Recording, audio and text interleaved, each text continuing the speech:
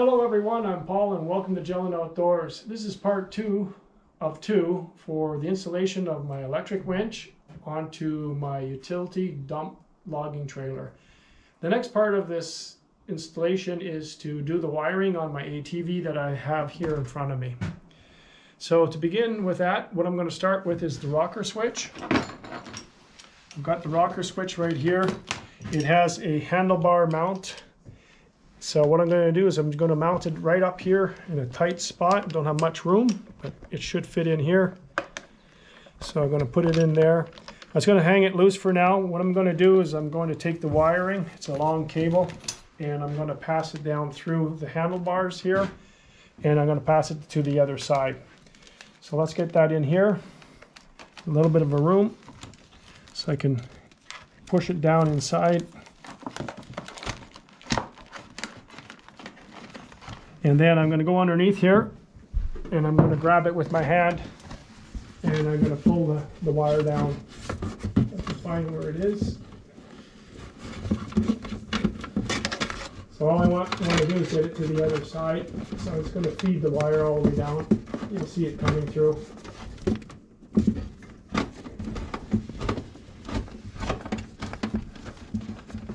As I mentioned, it's a pretty long wire, so take a minute.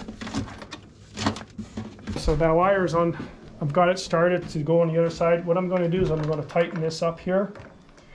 So it's just an Allen bolt with a lock nut and a washer, lock washer and a flat washer. So I'm going to put it in from the other side here. I'm actually going to put the washer and the nut down for now until I get the bolt through. I'm going to try and feed it. Hopefully you can see what I'm doing. There's the bolt. And then I'm going to put the washers.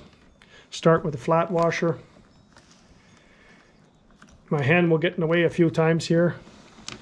And then I'm going to put the lock washer. And then I'm going to put the nylock nut. And try and get that started.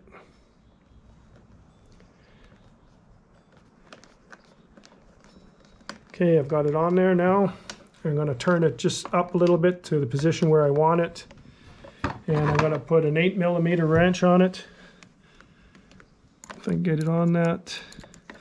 And then from the other side, I'm going to use an Allen key. And I'm going to tighten it up.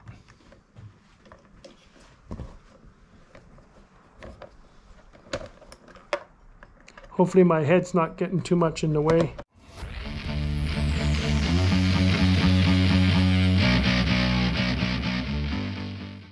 Okay, I just got to tighten just a bit more on the bottom so it doesn't sway.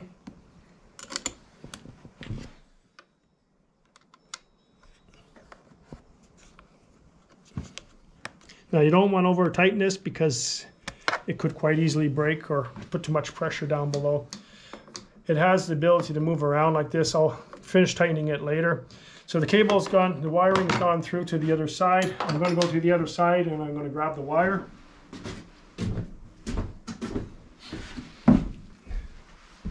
You can see down here where the wires come through. I'm going to pull it through. And you see here there's a red wire. This red wire is for key switch ignition. So when I turn the four-wheeler on, it will power the wire to use it on the rocker switch. So what I need to do is get a source of power. What I've done is I have on this side here, on the other side I have this one wire. I'm going to turn my flashlight on. And you can see there's two wires coming in here. It's coming from the same side it was just a minute ago. I'm going to pull that brown wire off.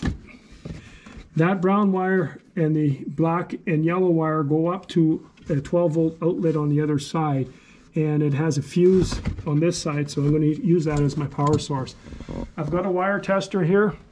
Down below here you can see I've got it on the grounded on the frame of the four-wheeler. And I'm going to put my tester just up inside here. I'm going to plug it in. Now I'm going to turn the ignition on my four-wheeler. I'm going to come up here. You can see I'll turn it to the on position. And I should have power. You can see here I've got power, the light, so that tells me I have a 12-volt source here. So I'm going to use this here wire to tap in my rocker switch with. So I'm going to turn off my power. The next thing I'm going to do is I'm going to remove the seat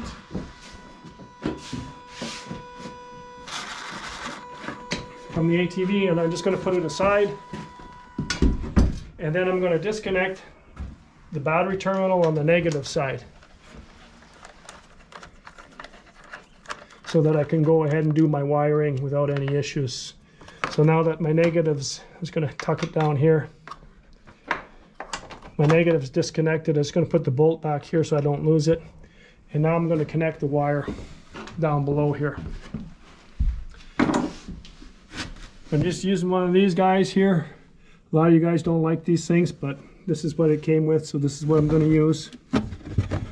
And just going to take this red wire and I'm going to pass it through on one side here, and I'm going to get up to that brown wire. Whoop. It's kind of hard to see to do as well. I'm just going to get my flashlight up in here a little bit better. So I got my flashlight there. Just going to grab a pair of pliers. I don't have much room in here to get my hands, but I just want to get that wire inside.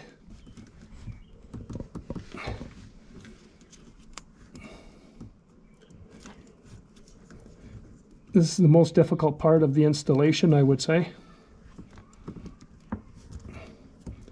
Okay, there we go. It's starting to go in. Okay, now I've got my just about in there. There we go. You heard that click. So it's in there now. And I'm just going to push my red wire up just a touch. And then I'm going to clamp it down here. It's going to move the black and yellow wire out of the way first. I'm going to fold it over. There we go.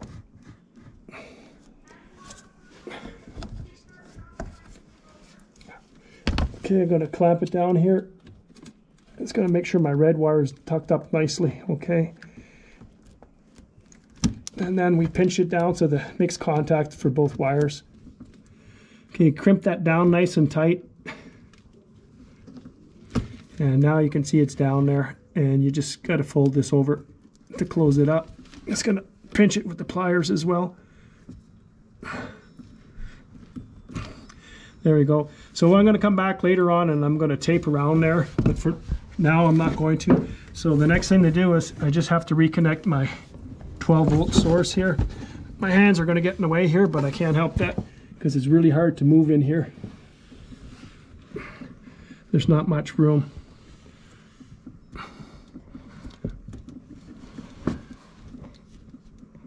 Okay, so we're all reconnected, as you can see here.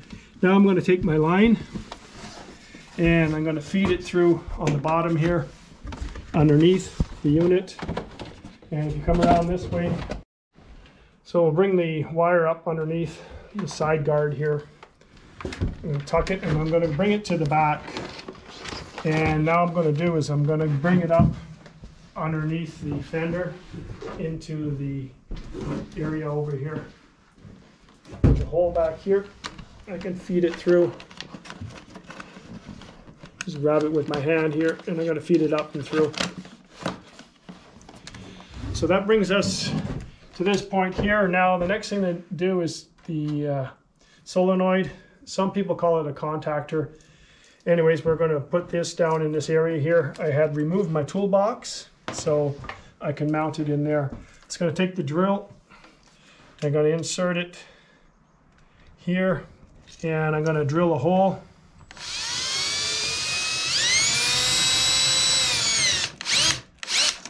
So I've got the hole there. Now, first thing I'm going to do is, I can't use the drill on the bottom because I can't get in there. So I'm just going to put a bolt here on the top to start.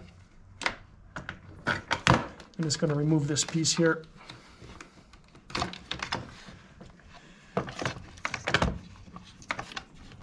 That hole's a bit tight, but it should work.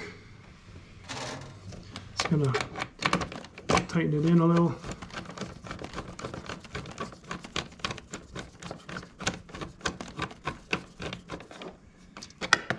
Now I don't want to put it too tight. What I'm going to do is I'm going to line up on this side here. It's going to remove this piece here as well. I'm going to drill another hole. I want to make sure it's there. I've got it started. It's going to ream it a little bit bigger. And the next thing I'm going to do is I'm just going to leave it like this. I'm not going to bolt it on now. What I want to do is I want to put the next set of wires on, and it's going to connect here to the solenoid. This cable here, I made this cable up myself this morning, and the reason why I made this cable up is because when I had all the cables for the winch, if I was mounting the winch to the ATV, but since I mounted the winch onto the trailer, I need one extra cable, so I made this up myself this morning. So anyways, I'm going to bring it up through the same hole. This cable here is going to run to the solenoid, and then it's going to connect to the trailer end. So I'm going to bring it up here through the same hole.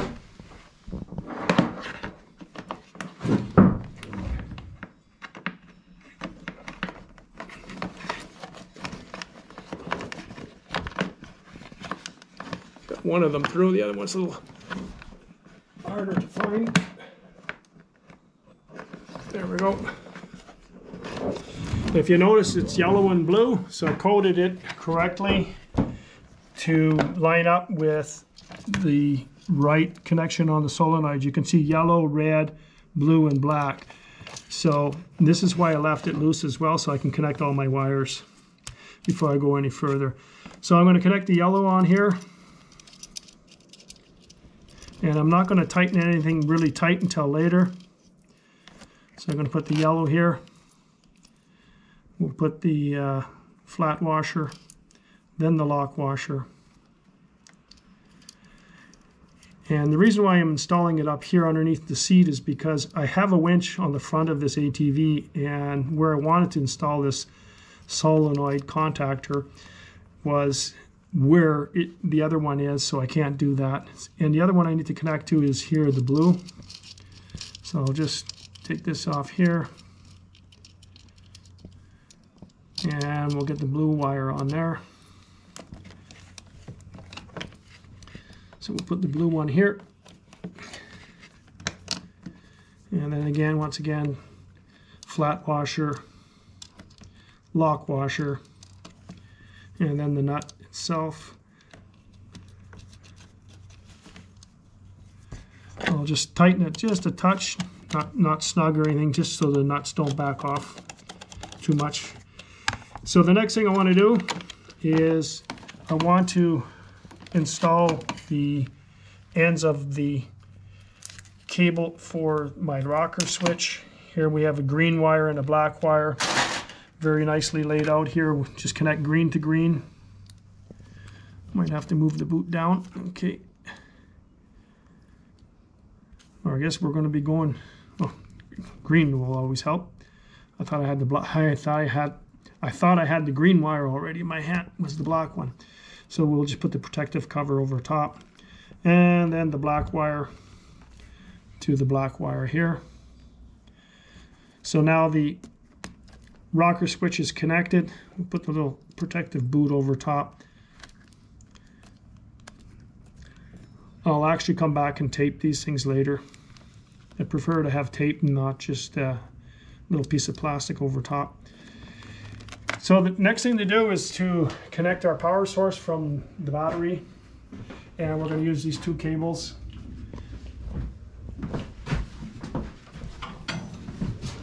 So what I want to do is I want to pass my red cable through here. I'm going to take the boot off. I'm just going to pass it underneath here, and I can pull it up and through. That's going to go back to the contactor at the other end. Positive will go there. And the black wire is here, and what I'm going to do is I'm going to pass it through as well. I'm going to remove the boot for now, and then I'm going to pass it underneath from this side. I'm going to need my flashlight here. It's getting dark in here, so Just going to put my flashlight here so I can see down in here. If you can see down in this hole here, I should find my wire if I pass it through properly.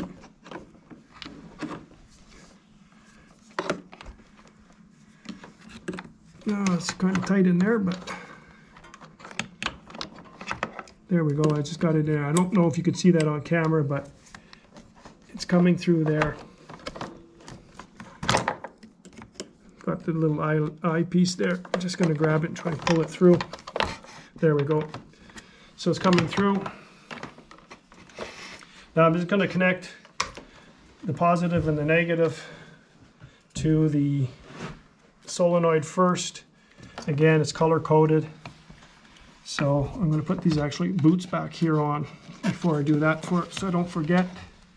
Actually, I need to leave them off because of the bolts. Anyways, what we're going to do here is put the red on. Let's put the nut here somewhere. Hopefully I won't lose it. So we're going to pass the wire down here. Actually, I think I should come up from the bottom, might be better. A little tighter, but it's going to work out better on the long run, I think. So I got the red there. I'm going to put the washers and the nut back on.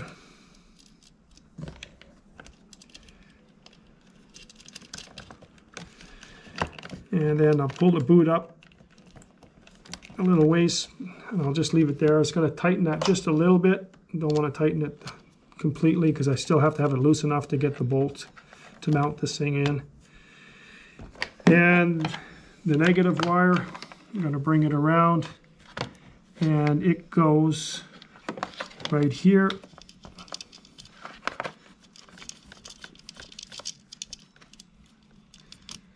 Take that all off. And the black wire I'm just going to put on here now. I'm going to bring it from the top.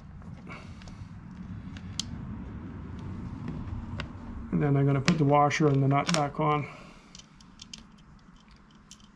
There's my washers. I'll take the nut and I'll just tighten it just a little bit, not too tight. So the next thing I'm going to do is just going to finish mounting the solenoid. It's going to take a bolt. Okay guys, I'm going to try and get this bolt in here. It's a little bit of a trouble spot. It's pretty snug. Not enough room in here to really get my hand, and I don't know if you can get a good view on the camera. I can't even get my hand to get the washers on. So I'll try and pick it up.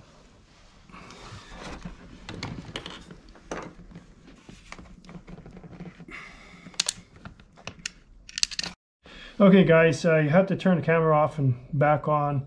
I had struggled to get in here, so what I've done is I had to remove this plug, this connector here, and now I should be able to get in here to mount my bolt. So the lighting is not the best here. Okay, I've got the bolt going through, and I'm going to try and get the washers on now.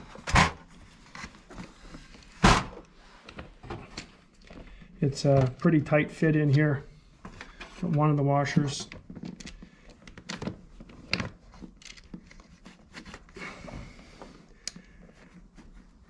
It's the plastic that's causing a bit of an issue here, so what I'm going to do is try and get that in there. Just going to try and hold it, and hopefully it's going to catch. It's an awfully tight spot. I think I did get it. Okay, I got to get a wrench on that.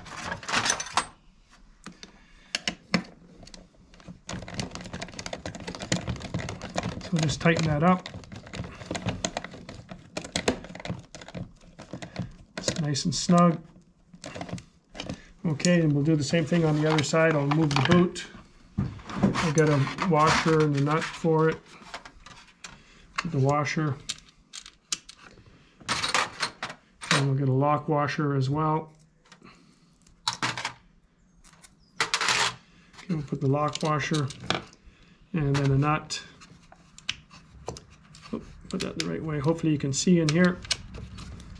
And we'll tighten this up on this side.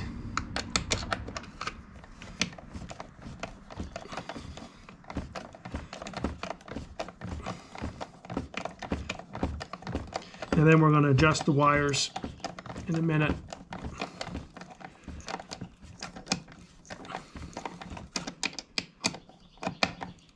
Okay, so that's all nice and snug. It's not going to go anywhere.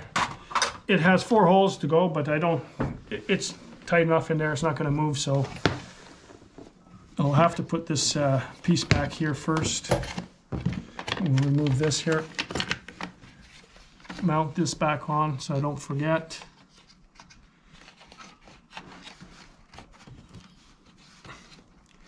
And we'll do the same thing here. We'll reconnect this one.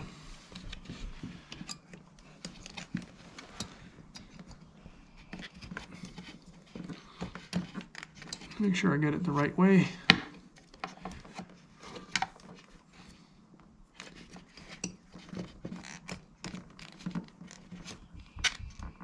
Oh, that's a really hard connection to make.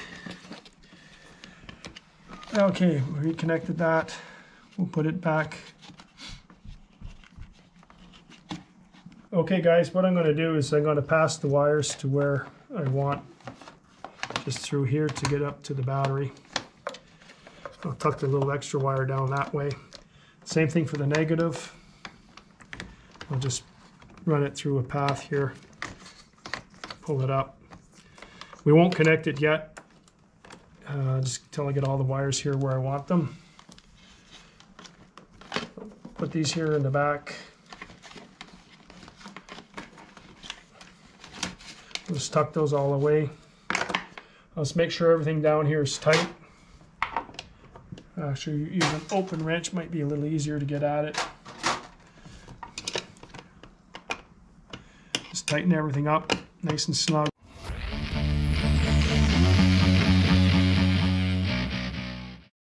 Okay guys, the next thing to do is to connect the battery wires to the battery itself. I'm going to go off camera to do that because this type of battery is a little hard to connect. You can see here there's a little block inside. If I just twirl this a little bit,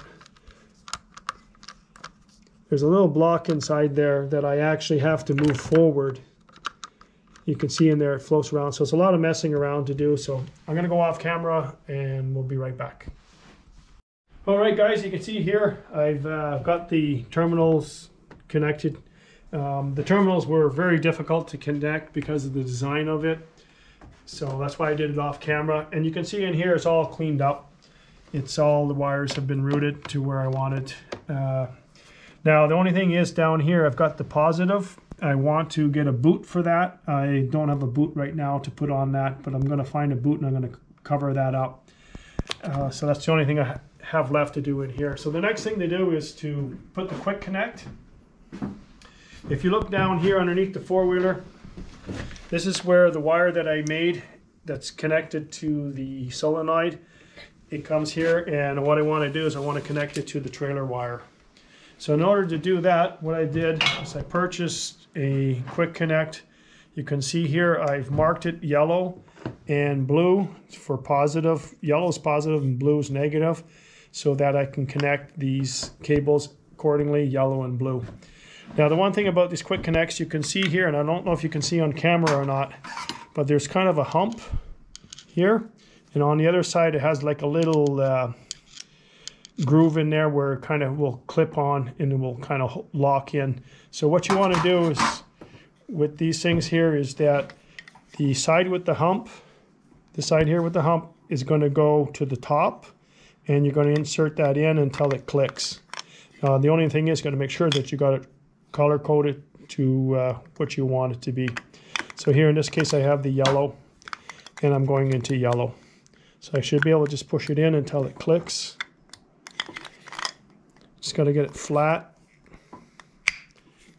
There you can see it's in there now, but it hasn't clicked yet. So I just got to push it up a little bit further.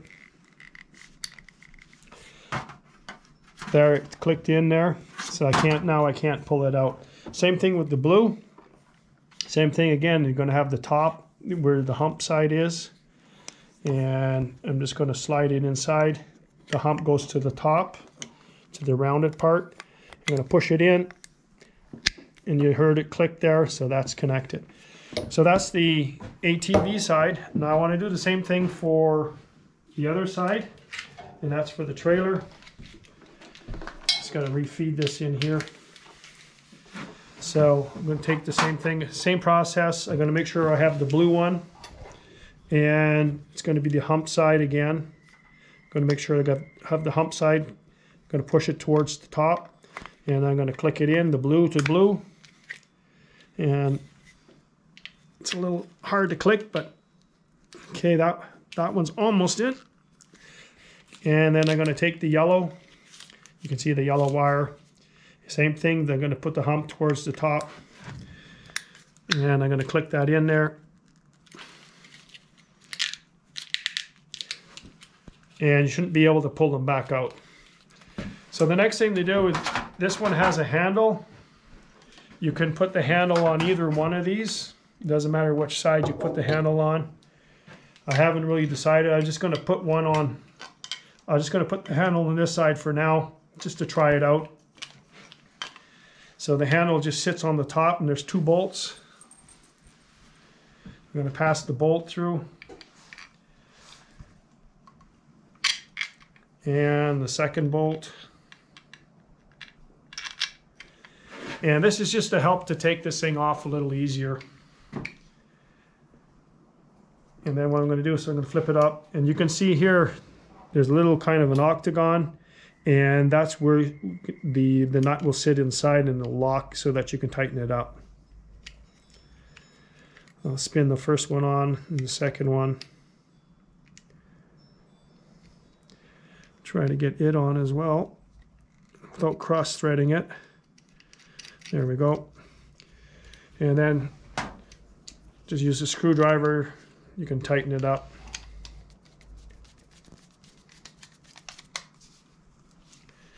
And you can see this one here is seated down into the octagon. And do the same thing for the other one. We'll just tighten it up.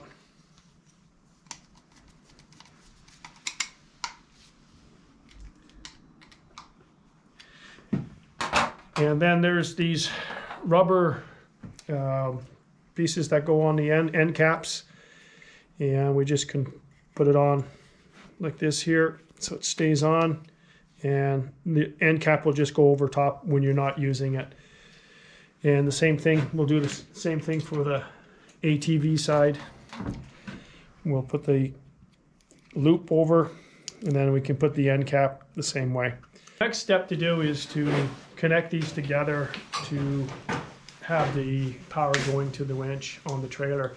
What I'm going to do is I'm going to hitch up the trailer to the ATV. I'm going to take it all outside, and then we can put this together and you can see the winch in action. Okay, I got the trailer and the ATV outside. Let's do just a quick demo on the winch. I'm going to hit the rocker switch here. I'm going to have it come up.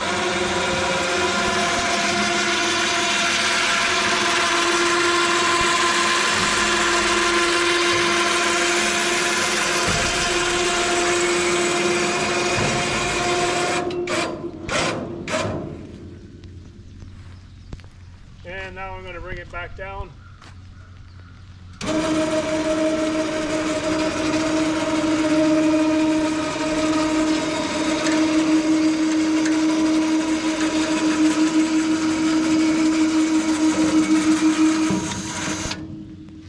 Okay guys, so that's basically it for today. I bought this little cover that I'm going to put on top of the winch.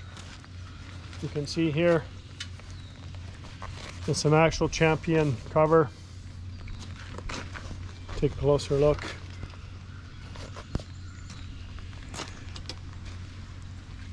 So that'll basically be it for today. I really appreciate you watching. If you have not subscribed already, please do so by hitting that subscribe button down below. Once again, thank you for watching Gentleman Outdoors. And just before I go, I've got just a little bonus edition.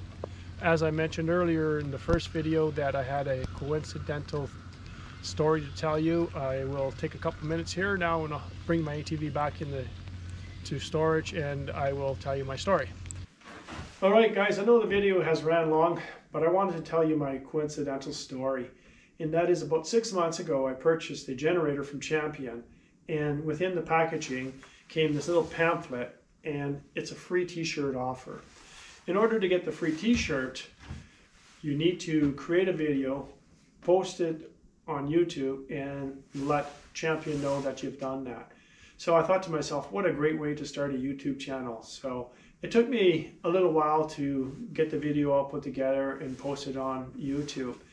After that, I came back to this pamphlet and I started reading a little bit further down, and what it said down lower is to get a t-shirt as well. Another option is just rate and review it on their website.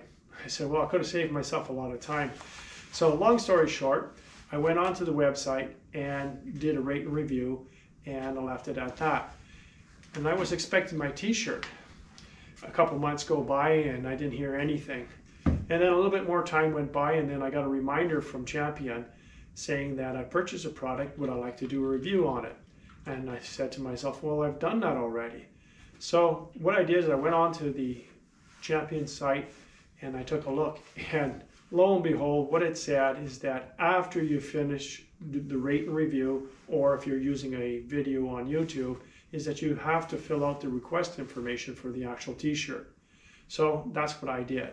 I went in there and I entered my information, such as my address, where to deliver to, and the size of the shirt that I wanted. So it said about 5 to 10 business days before I would receive the shirt. So anyways, so once again, a long story short, I went and purchased the ATV winch that you've seen me install in the last 2 videos here. And with that also came a pamphlet. As I was doing the installation on the ATV winch, the mail person that comes to deliver the mail here dropped the package off. And lo and behold, this is the package here. And the coincidence is that it's the actual Champion t-shirt that I ordered. I'll show you here, I've got it upside down.